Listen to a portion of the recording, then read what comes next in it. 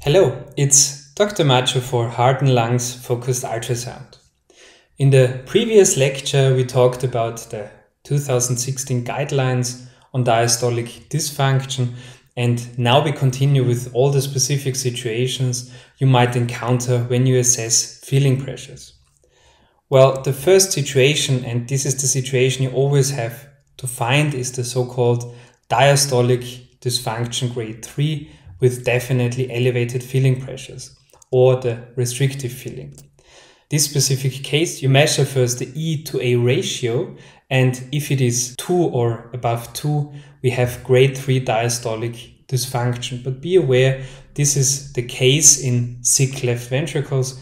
If you have a young healthy individual or someone who does a lot of sports, the E to A ratio can be above 2, which simply is supranormal because the heart is not stiff but very elastic.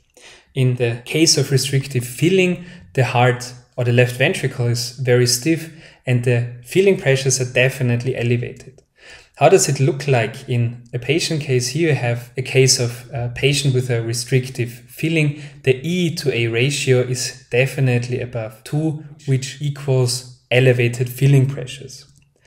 When we think about how diastole looks like in case of the measurements of the pulse wave Doppler we take, we have to see that the E wave is way larger than the A wave, and if the ratio is above 2 or 2, we have diastolic dysfunction grade 3 restrictive filling. The next steps, they are not really mandatory, but if you want to prove that this is really restrictive filling and significantly elevated filling pressures, you have to measure the E to E prime. It's not mandatory, but it has to be significantly elevated. So a situation where you have this E to A ratio above 2 or 2 and you have an E to E prime of 6, for example, that cannot be a restrictive filling. So always keep in mind to prove what you measure. The next situation you have to know is the diastolic dysfunction grade 2. In this case, we also have elevated filling pressures, but we do have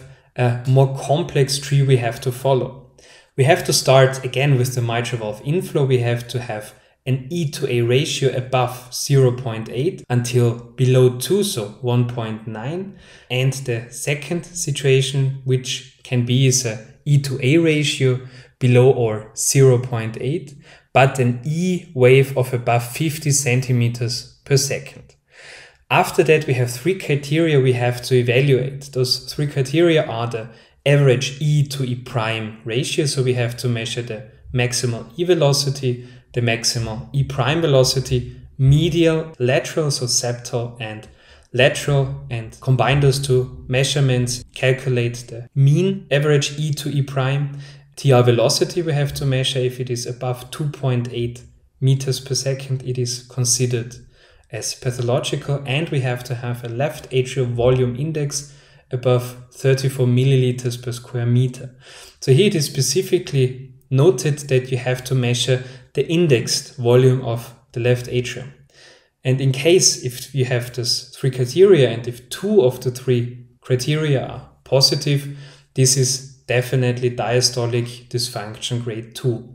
If you only can measure 2 criteria out of 3, for example, the average E to E prime and the left volume index, and both are positive, this still is sufficient. It's then again diastolic dysfunction grade 2. If you can measure all 3 and all 3 are positive, but we do not have a restrictive filling, still it's the diastolic dysfunction grade 2.